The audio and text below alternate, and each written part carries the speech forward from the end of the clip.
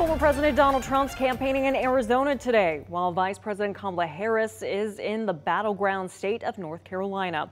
Now, the election is just over 3 weeks away. CBS's Natalie Brand brings us the latest tonight on the race to the White House.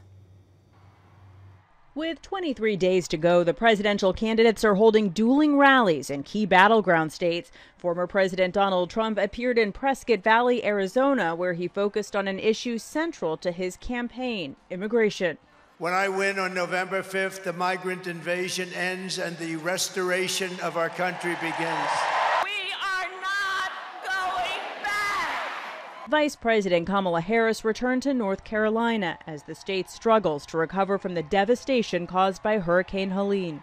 Moments of crisis, I believe, do have a way of revealing the heroes among us, the angels among us, and of showing us all the best of who we are.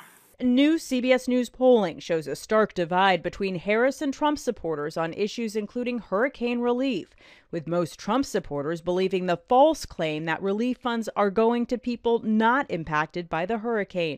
On the economy, Trump voters overwhelmingly call it bad, whereas most Harris voters call it good. It all underpins this idea. It's not just competing ideologies going forward, it's different views of what is right now in the country. Overall, the CBS News poll indicates the race remains very tight, with Harris 3 points ahead nationally and holding a 1-point lead in battleground states that could determine the election.